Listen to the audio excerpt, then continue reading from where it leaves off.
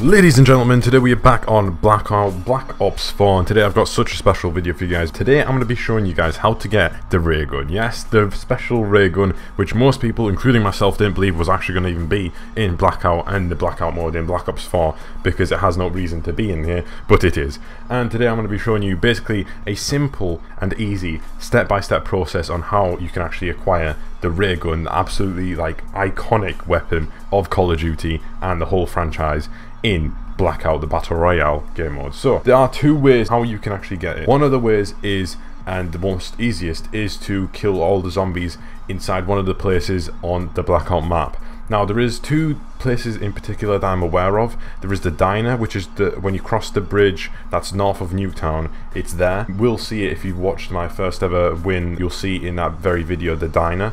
And then there's the second place I'm aware of the zombie place, which is the asylum. And then if you go from the asylum and you go towards southeast, there will be a graveyard. And in that graveyard, the box sometimes spawns. On these zombie inspired maps that they've stuck back into Blackout, there will be boxes in them places that spawn randomly. You want to follow basically where you know the zombies appear, and after killing a few zombies, the ray gun will appear from one of the down zombies that they actually drop loot, so from medkits, from everything, to actually even ray guns. That's the first easiest method. Second method is from a box, so like the mystery box that is in zombies, that sometimes does actually drop and it randomly appears. You've got to follow basically the blue light if you've played zombies, and there's literally a light in the sky that drops down as like a beam that goes from basically vertically up in the sky, and you'll see it. Sometimes it's far away, sometimes it's pretty close to you, and then you can go to the box and hit it for free, I believe.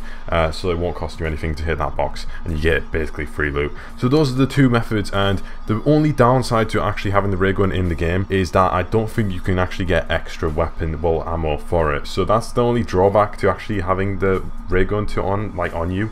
But I think it is a pretty good gun because I've used it and I actually managed to kill a few of them, as you will see in this gameplay. But I'm gonna let the gameplay roll. I think there's a bit of gameplay I managed to get for the ray gun, and that's it, because I literally ran out of ammo quickly because I didn't find any ammo for it. Now tell me down in the comments below if you know that you can actually get weapon ammo for this ray gun, because I don't think you can, because I've literally scoured across the map and you cannot find ammo for this ray gun. And that's going to be it. This is literally a simple way. There's literally two ways, as I've mentioned, on a simple how to get the ray gun, the iconic weapon. It's actually insane that it's in a weapon, and I'm actually really glad that it's in the game. But that's going to be it for this video. Thank you so much for watching. If you comment down below what you think, are you able to get ammo for this ray gun or not, or do you think you should be able to? You should be able to get ammo, but then again, I think that a ray gun is just so iconic and pretty good that maybe you shouldn't be allowed to get ammo for it, because it's kind of a rare gun to get. So that's going to be it. Make sure you subscribe, drop a like if you did find this video very informative and helpful in any way, or even entertaining in any way, and I'll see you guys in the next video. Thank you so much for watching. Cheers.